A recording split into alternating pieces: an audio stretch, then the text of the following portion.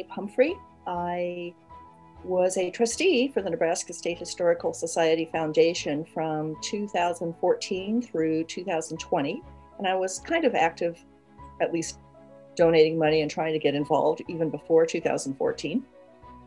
I've always been a big history buff, and since I am a native of Valentine, Nebraska, and a graduate of the University of Nebraska-Lincoln, Nebraska history was something that I was always interested in too.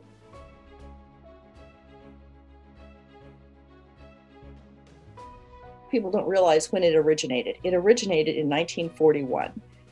There was a postmistress for the Valentine Post Office since the 1930s. Her name was Marguerite C. for Claire, I believe, Phelps, and she was the one who is credited with having started it all in 1941. She would receive Valentines from all over the world, like in big manila envelopes. People wanted them to be mailed from Valentine, so they would have a postmark or a town that was named the same as the holiday.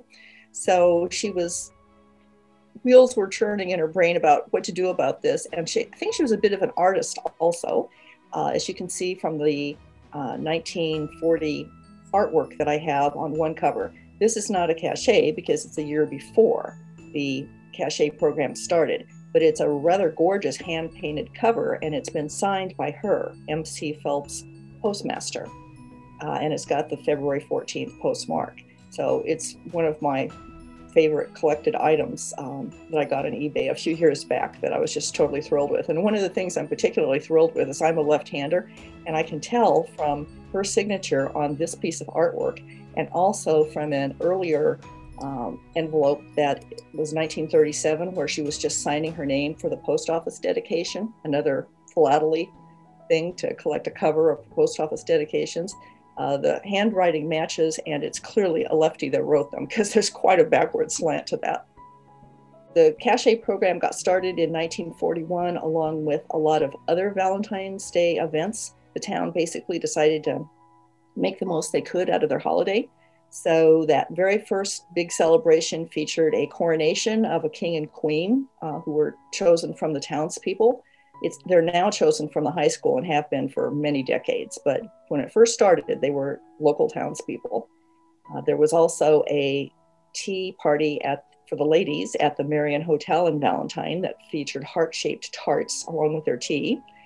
The men could be down at the Jewel Theater on Main Street watching the Rose Bowl that Nebraska had actually played in that year, but of course no one had a TV back in 1941, so getting to see the footage that they'd missed was really a big attraction. And then there was this cachet program. Unfortunately, later in 1941, Pearl Harbor happened, and a lot of that stuff disappeared permanently, or disappeared at least for several years. I have not been able to find any cachet after 1941 until 1947.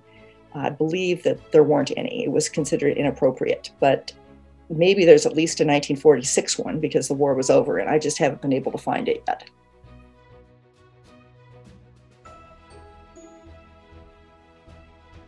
The Saint and City greetings that Marguerite Phelps designed in 1941 looked the same in 1947 when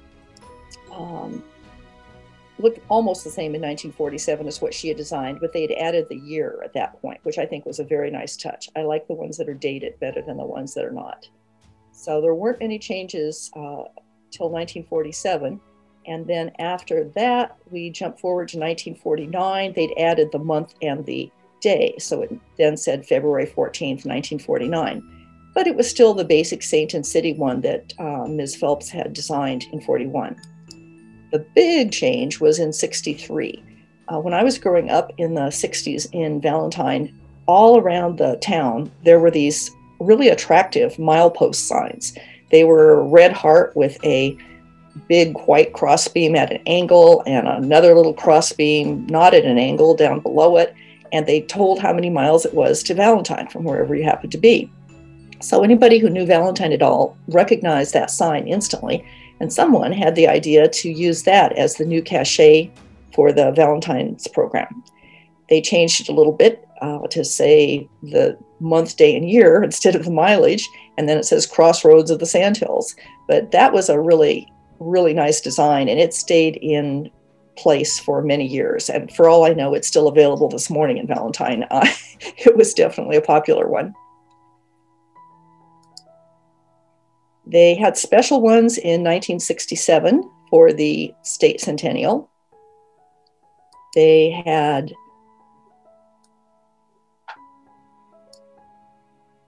a special one in 1976, designed by a rather well-known local artist named Mildred Hanson, which features the heart and the city name at the top, and then the state map below it, month, day, year, and then a yucca plant for good measure below that. It's gorgeous, but it didn't actually fit on a lot of envelopes, so it did not stay around for too long because it was just too big. Then there was another special cachet for the centennial of the city itself in 1984. So that's and that thing that looks like a spider in the center of it is actually a yucca plant. I don't think it's as well designed as it could be, but that's an attractive one. And then starting in the year 2000 is when lots of them started proliferating. There were contests for students, and this little girl with the Valentines falling out of her mailbox has been a really popular one. I think it's very attractive, but it doesn't have the month, day, year, which I really miss. And this is one of my personal favorites, this heart with an arrow through it and the Nebraska. I just think it's really striking looking. I haven't been able to find out much about where it came from, but it was around for many years also and may still be, for all I know.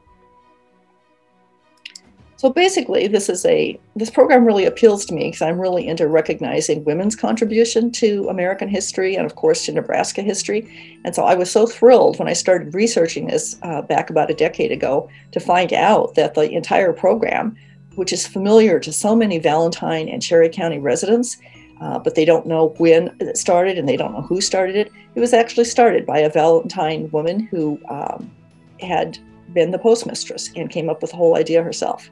I feel like Marguerite Phelps doesn't get enough recognition for this contribution.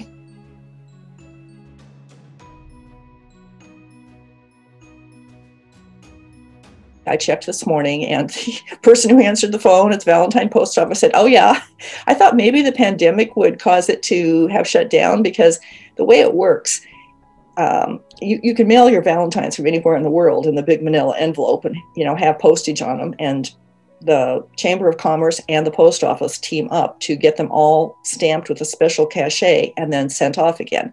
But you can also, if you are local, just go into the post office and, you know, the cachets are all lined up on a counter right there in the lobby.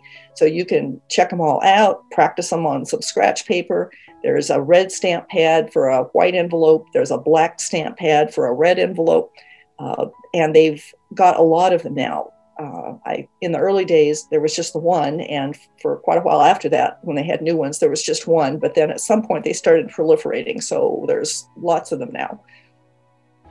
And the person who answered the phone at the post office this morning said that the pandemic had not stopped it. The cachets were sitting out there on the counter right now. So that was a brief history of how we got here from 1941 to the pandemic.